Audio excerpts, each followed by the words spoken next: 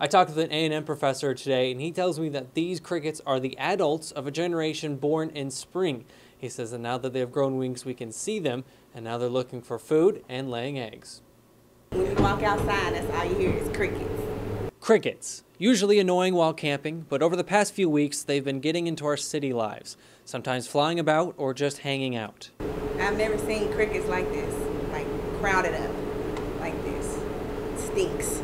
The crickets came about 2 weeks ago, and since then, hordes like this one in this corner here have been seen all over town. We're seeing the adults from the spring population, and the adults, particularly the females, are looking for places to lay their eggs. But it's not just timing. Beamer says a new study shows that hotter temperatures mean more cricket reproduction. Summer temperatures actually might be driving stronger reproductive output in crickets, and in particular this species.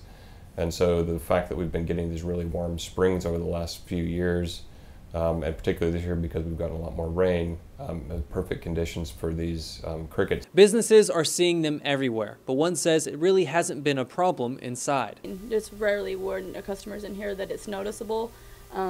It's usually more outside in the pavilion and the shopping center that it's where they collect. Still, crickets are finding their way in.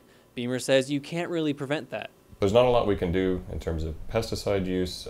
These things are short-lived. If we wait it out, they're going to disappear. And when taken in perspective, these crickets haven't been all bad. And certainly this isn't an outbreak in the sense of a locust plague. And the best news, it's almost over. We saw the peak of these guys, and I think within the next week or so we'll probably start to notice quite a few less of them around. Beamer says that because of our high heat and high rains in the past couple weeks, we could see another outbreak of these guys in the fall. In the Bryan Newsroom, I'm Adam Hammonds, ABC 40 News.